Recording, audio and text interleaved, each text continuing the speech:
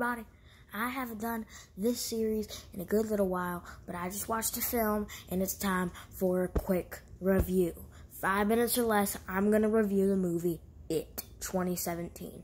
So, it was on Hulu, so I saw it and I was like, you know what, this seems alright. So, people on YouTube say it's one of the most horrifying movies ever. Don't ever watch it. It's scary.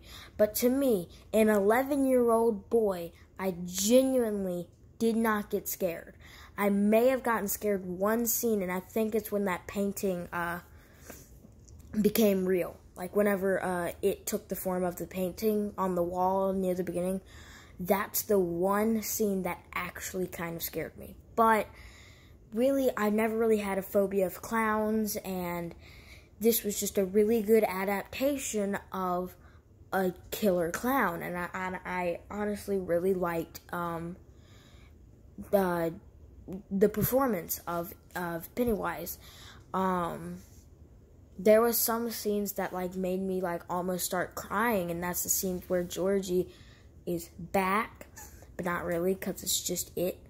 But yeah, I really like it. I wish we could have more of the turtle, the big turtle, the greater good in the Macroverse, like in the book, because, well, I know that there's like scenes with the turtle. I think there's two. One where they're playing in the water, I feel a big turtle, and the other one with the Lego turtle when he sees Georgie again.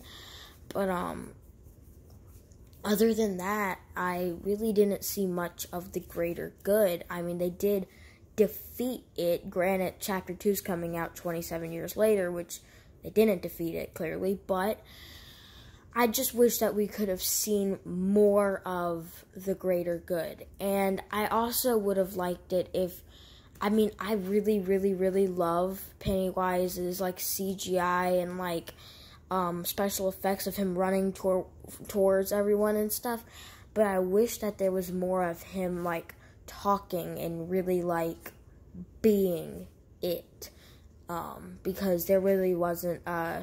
There may have been a couple scenes where he was talking, like obviously at the beginning when he bit Georgie's arm off, and well, there was the one where he's this isn't real enough for you. That scene made me cry. But, yeah, I mean, those are some good scenes, but I wish we could have more of those scenes where he's talking and really, like, making either the kids sad, mad, or downright scared. But, yeah, I really did not get scared that much. Like I said, I just know that it was one of my favorite movies now. I will always have a special place for it in my heart. That sounds weird, talking about a movie where a killer clown comes and rips kids apart and eats their fears. When you put it that way, that really sounds weird and scary. But they didn't really show much of that in the movie.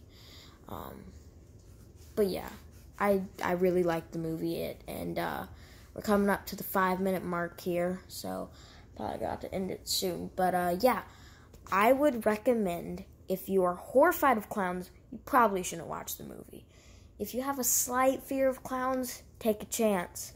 If you're not scared of clowns and like horror movies, go right ahead. If you don't really like horror movies and you're scared of clowns, this is a no-brainer. Well, actually, you can do it. I thought I messed up my words there. But if if you don't like horror movies, but you aren't a big fan of clowns, like aren't scared of them, then you could.